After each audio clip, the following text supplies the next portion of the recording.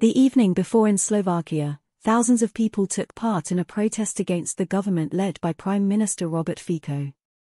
This is reported by Aktuality based on the information of European Pravda. Despite adverse weather conditions with strong gusty winds, people took to the streets in protest. Approximately 27,000 people gathered in Bratislava, the capital of Slovakia.